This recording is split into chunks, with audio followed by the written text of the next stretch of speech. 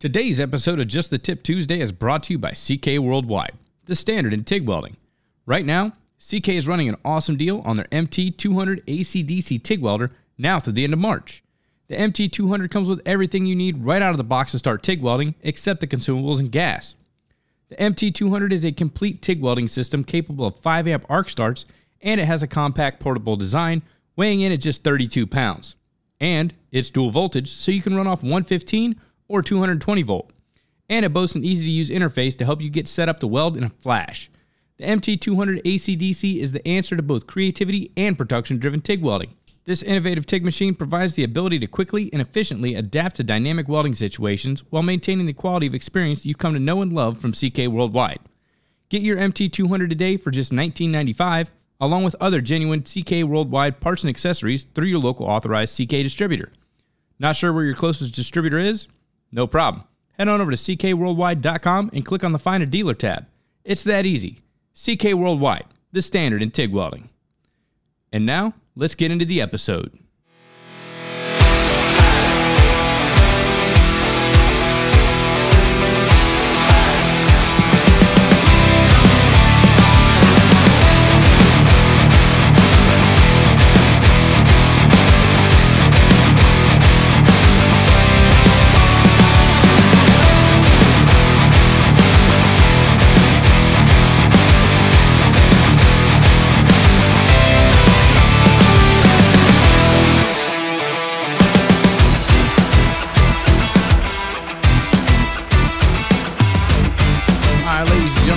This week's episode of Just the Tip Tuesday. Today, I wanted to cover a topic that's kind of one of my biggest pet peeves when it comes to welding, and I see it all over social media, whether it's Facebook, Instagram, TikTok, YouTube, whatever the case may be. I even see it in person on occasion, and what I want to talk about today is base metal preparation. And I get new welders all the time DMing me on Instagram and Facebook asking me for feedbacks on the welds, which I don't mind doing. You know, send me a screenshot of what you got. You know, I'll kind of help you get dialed in and tuned in. But the first thing I look at, and 90% of the time, there's no prep work done whatsoever. It's just two pieces of material slapped together, and then they threw some weld wire in there. Regardless of the process, no prep work has been done. Everyone wants to make beautiful welds, you know, very similar to what they see on social media, but they skip the prep work, and you just can't do that. You see all these nice, beautiful pipe welds. What'd they do? They peeled back the paint, they ground everything off, they cleaned it up, and, you know, they put a good-looking weld on there. Same thing with, you know, fillet welds and groove welds. You can always see that the mill scale's been taken back, the paint's been taken back, the material's been prepped and cleaned. So the best thing you can do to get repeatable results is solid prep work. And you want to make this a habit and a routine. I never just slap two pieces of metal together and, you know, start welding on it without doing prep work. Even if I'm trying to dial in a machine, you know, I always make sure to grind my pieces or, you know, prep them up properly before I throw a weld on there, you know, just so I can make sure that the weld I'm going to make, you know, for the project or the part that matters, I went ahead and dialed it in on a piece of material very similar to what I'm going to be welding on.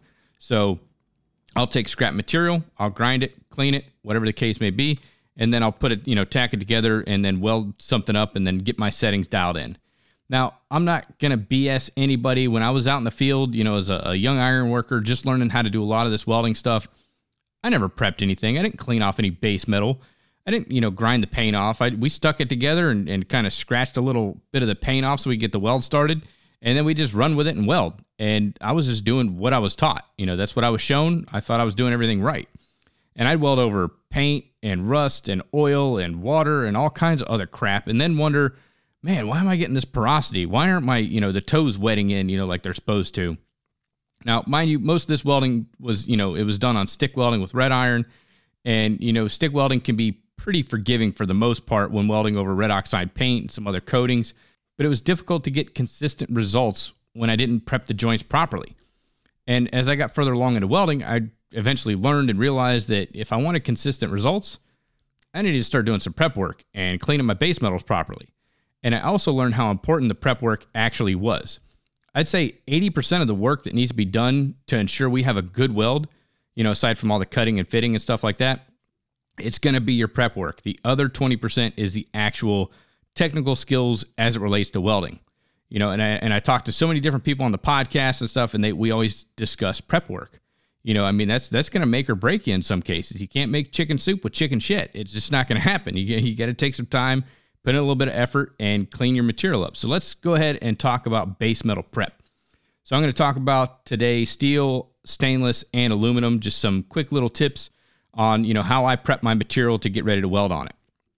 I'm going to kick it off with mild steel because that's my favorite, plain old vanilla mild steel. Very basic stuff, but I love working with steel. Like I said, I'm a structural steel iron worker at heart. That's one of the materials that I love the most. So hot rolled mild steel has mill scale on it, and it's a hard coating on the surface.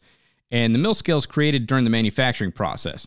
As the material rolls through all these different rollers and is very hot and everything, as soon as that material interacts with the oxygen, it creates mill scale. And that layer of mill scale should be removed prior to welding. And removing the mill scale is going to allow us to achieve a better looking weld, a better quality weld. And to reinforce this, I always do a class project with new students every year. We start off by, I have them make a block, a couple pieces of steel together. It's got 4 sides on there, 4 little fillet welds. And I have them take the mill scale off of 2 of those corners and then leave the other 2, with the mill scale on them. And I show them, say, clean up these 2 sides here, leave this side intact, and I want you to go ahead and weld these out.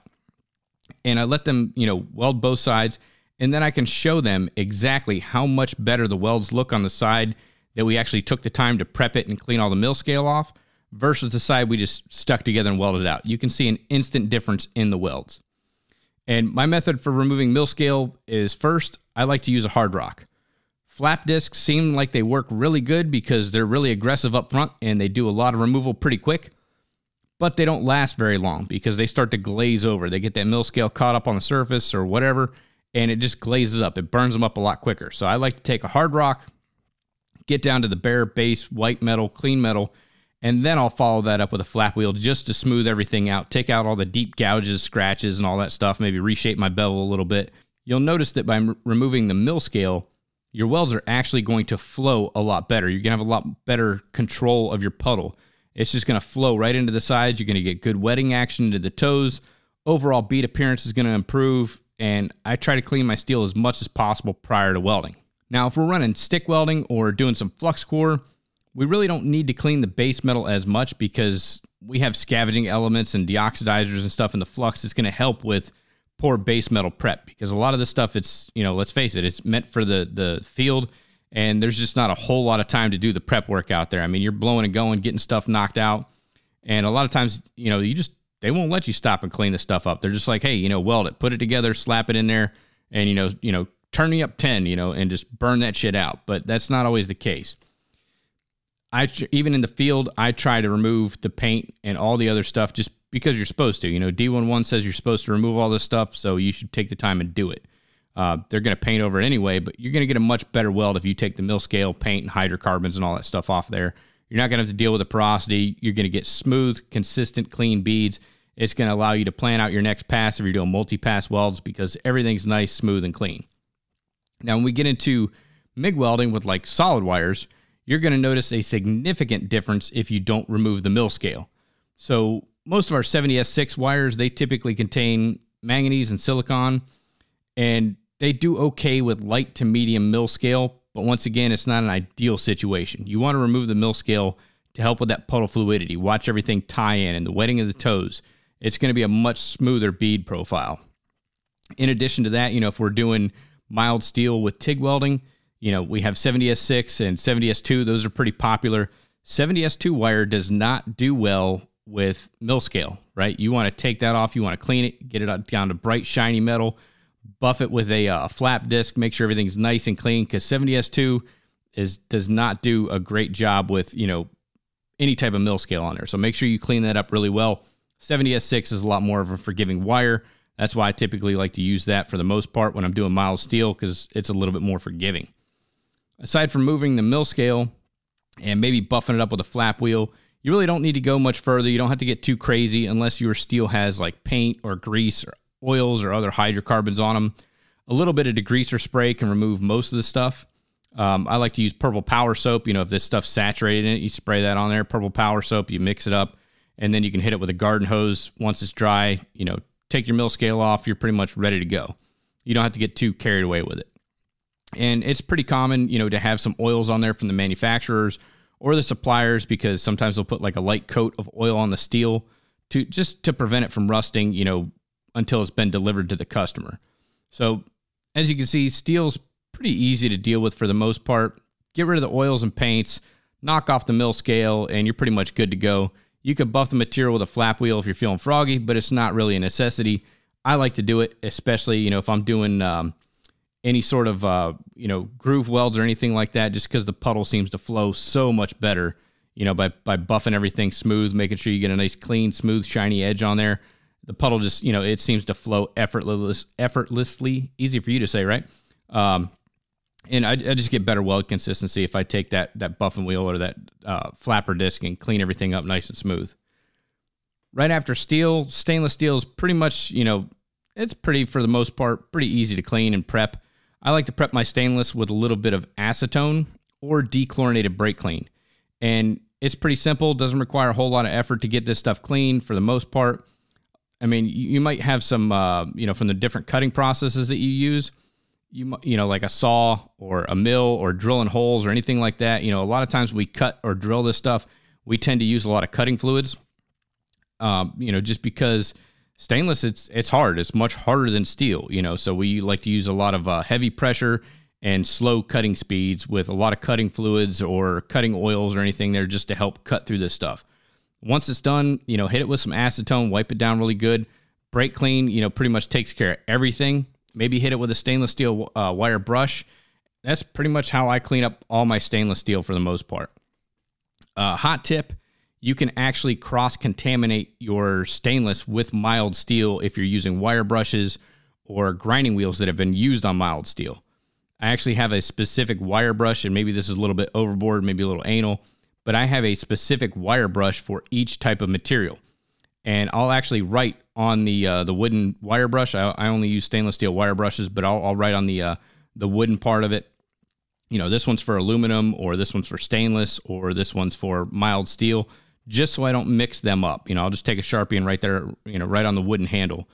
And that's going to prevent me from cross-contaminating. I'll also do this on specific grinding wheels that I know that I can use on steel, stainless, and aluminum. If I use it on steel, I write steel on it so that I don't use that on my stainless, or I don't use that on aluminum.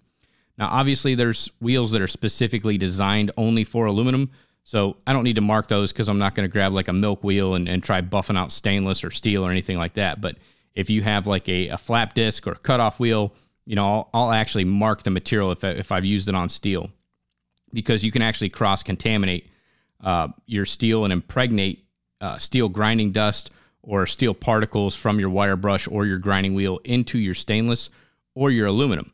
And you may not notice it right away, but once you weld that piece out and you go ahead and put it in service and it gets a little bit of water on there, you're going to see little rust spots throughout your steel or throughout your aluminum and your stainless welds.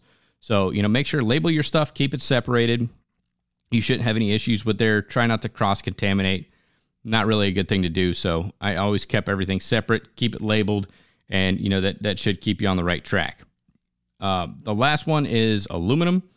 And this one requires just a little bit more, I wouldn't say prep work, but a little bit more of a thought process going into it. Aluminum has a naturally occurring layer of aluminum oxide that forms on the metal, or on the surface of the metal. Now, aluminum oxide, it melts roughly around 3,600 degrees Fahrenheit, while the aluminum underneath it melts at around 1,200 degrees Fahrenheit. So removing this oxide layer is very simple. Get a stainless steel wire brush, the one that you marked aluminum on the handle, and, just brush that joint in one direction, okay? So either push or pull the wire brush across the material only in one direction. Let me say that again. Brush only in one direction. This is especially the case if we're TIG welding. This really doesn't apply to MIG welding for aluminum. The reason we want to brush in one direction is because aluminum is soft. So if I brush it one way, I'm lifting up the oxide layers. And then as I bring back the brush the other way, now I'm taking all the oxides that I just lifted off and I'm forcing them back into that soft metal and impregnating the weld joint with the aluminum oxide layer that I was trying to get rid of in the first place. And as soon as you go to light up on that and you weld it, you're going to be able to see that.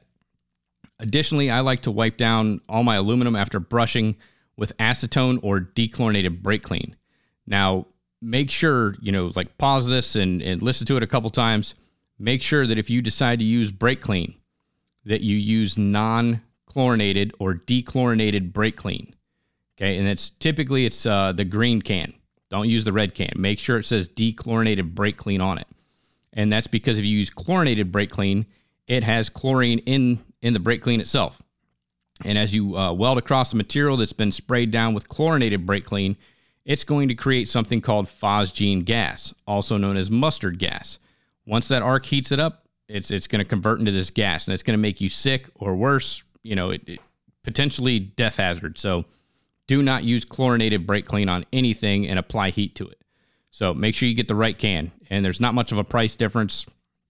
Pay attention to what you're using. I like to use the acetone or the dechlorinated brake clean after I take all the oxides off with a wire brush, just to pick up any loose particles or any oils or anything that's left on the surface. Additionally, I kind of prefer to use dechlorinated brake clean because it seems like acetone, I don't know, for the most part, it seems to smear grease around a lot. So if I do have to use acetone, I mean, that's pretty much what I use at the house for the most part on a lot of projects. If I have to use acetone, I'll wipe that in one direction too, because, it's kind of like I said, it smears things around. So I want to smear everything in one direction and just kind of do a couple different cleanings and make sure everything's nice and clean instead of scrubbing back and forth and just smearing shit everywhere. So take a little bit of time, wipe one direction, brush one direction, and you'll be on the right track. By taking these extra steps when you prep your material, I can guarantee you're going to see a huge difference in how your puddle flows, how the welds look overall once you're done. There's an old adage out there, and it says an ounce of prevention is worth a pound of cure. And prepping your material is like a prime example of that. So I guarantee if you take the time, put a little bit more prep in it, you're going to see instant results. So go ahead, try these little tricks. You can hit me up on Instagram. I'll be more than happy to kind of, check out your welds, give you some feedback. If you have different prep methods that you guys use, go ahead and send them to me. You can send me, show@arcjunkies.com via email, or you can hit me up on Instagram, Arc Junkies Podcast. I'd love to, if you guys have different tricks of the trade, how you prep your stuff, go ahead and send it to me, man. I'm always open to learning new methods and, new tricks that are out there. So hope you guys enjoyed this week's episode of Just the Tip Tuesday.